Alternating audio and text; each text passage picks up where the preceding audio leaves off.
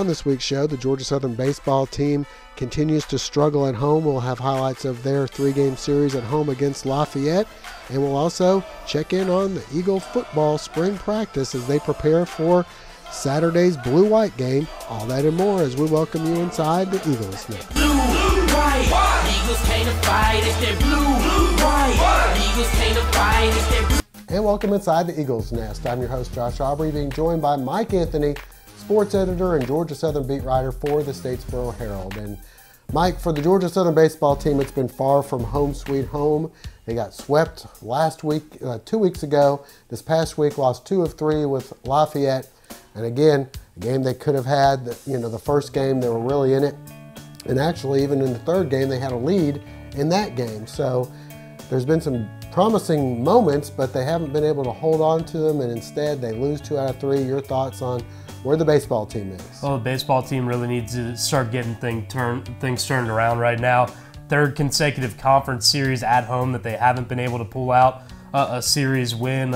You mentioned getting swept by Texas State, dropping 2 out of 3 to Troy, now 2 out of 3 to Louisiana Lafayette, which isn't the worst crime in the world. Lafayette was in the rankings earlier this season. They've bounced around throughout the season, a very good team, but the sad part is that all these games that they're losing, they're right there. It's a 1-run game, a 2-run game, or a game where they had the lead. Going to extra innings after getting a guy thrown out at the plate on Friday night. They aren't able to hold on in extra innings. A squeeze attempt by Lafayette gets the job done there and leads to 4 runs in the 10th.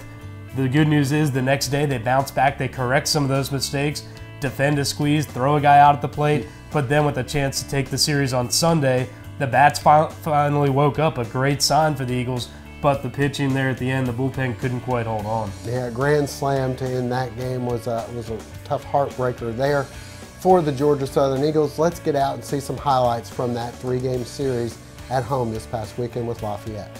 Georgia Southern in the first of 3 with Lafayette. We pick up things in game 1. Runner on first. Brad Anchek sends one to left. The double going to plate the first run of the game.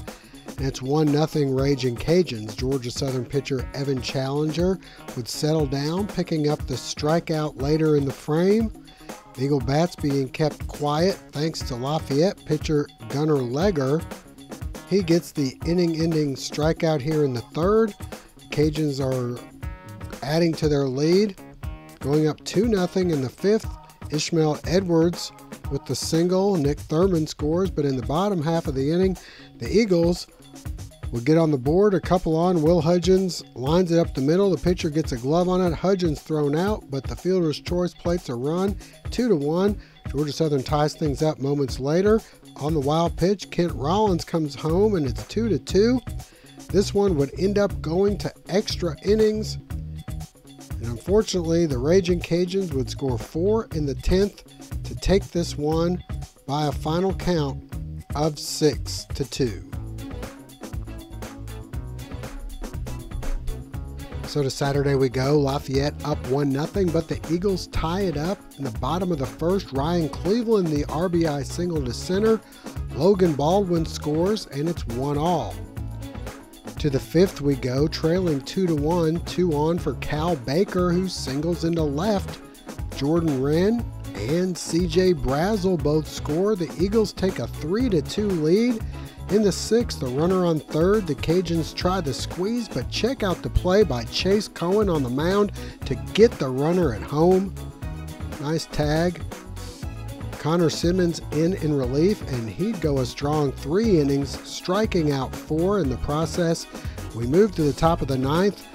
Runner on 3rd, infield in, and the grounder to 2nd. Cal Baker comes up firing. CJ Brazel applies the tag, and the Eagles win a wild one, 3-2.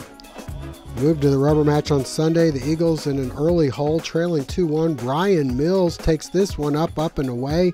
The 2-run shot would help them out to a 6-1 lead, but this one far from over. In the 4th with the score 6-3, CJ Brazel, the RBI single to left. Hunter Thomas scores, and it's 6-4. Next, it's Jordan Wren. He drives this pitch to the wall. Brazel will come in to score, and it's a one-run game at 6-5 Lafayette. To the 6th we go, bases loaded, down 7-5, and Ryan Cleveland singles to left. Jordan Wren scores. Cal Baker will slide home head first, safe as well, and we're tied at 7-all. Still in the 6th, and Hunter Thomas, the batter, he singles to right center. Logan Baldwin home. Cleveland comes in as well, and it's 9-7 Georgia Southern. But the big blow coming in the 8th, Brian Mills again, and with the bases loaded, he pokes this one over the fence and left. The grand slam, and Lafayette wins another wild one, this one by a final of 13-9.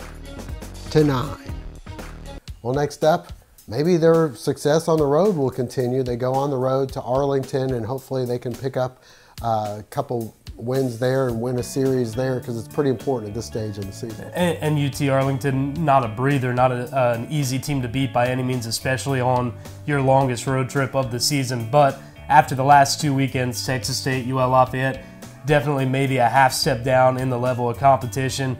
But the Eagles are just going to have to be more consistent. They've gotten great starting pitching throughout the year. The hitting's been off and on, and the tricky part last week was that when the hitting showed up, the bullpen, which has been every bit as good as the starters for most of the year, just wasn't there. So this team has shown that when it puts everything together, they can compete with anyone, they can beat anyone. It's just a matter of connecting in all facets of the game: hitting, pitching, throwing, catching.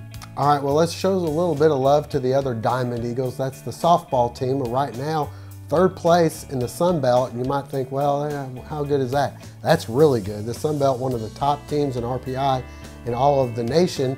And right now, they're coming off a 3-game sweep with App State, so they're playing really well. Yeah, you won't hear this from many other sports in the Sun Belt, but 3rd place, probably enough to, if not get into the regionals, at least warrant a lot of consideration right down to the end, especially if they can make some noise in the conference tournament. Now, 9-3 in conference play, and the Eagles really going to get a test this weekend is South Alabama, a team who's been deep into the postseason, even going to the College World Series in previous years.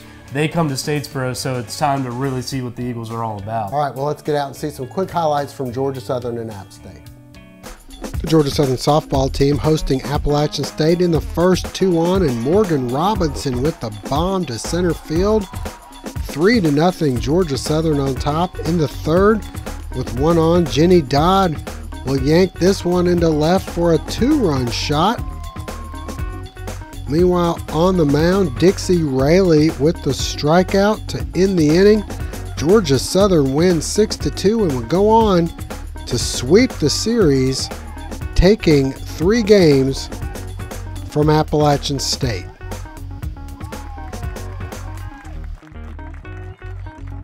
Well, Mike, shifting gears now, we move outdoors, or stay outdoors rather, and we get to the Georgia Southern football practice on the banks of beautiful Eagle Creek, where, again, the musics are cranking up, they're running around, flying around, trying to earn positions and impress the coaches. This weekend, we did get the news they will be playing at Paulson Stadium instead of Statesboro. I know some people might have been a little nostalgic about playing back at Statesboro High again, but they're going to be playing on the brand new turf at Paulson Stadium, so a good thing. They've got the blue-white game. Your thoughts on how spring has gone for Georgia Southern? Well, I think spring's gone exactly how they planned to. No serious injuries to report.